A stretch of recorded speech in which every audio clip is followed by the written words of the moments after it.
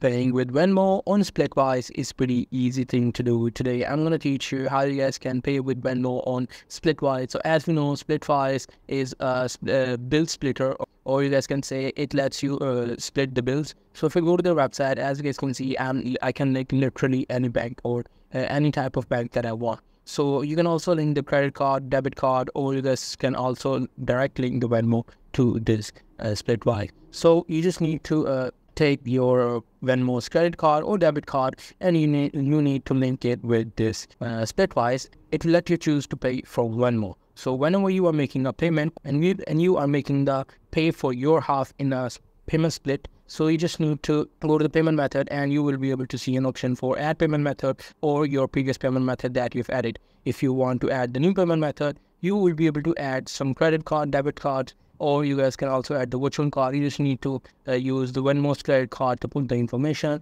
Let me show you how the Venmo's credit card will look like. This is how it should look. So you just need to put this information, expiry and CVV, from your Venmo card to your splits payment method. So that Splitwise payment method.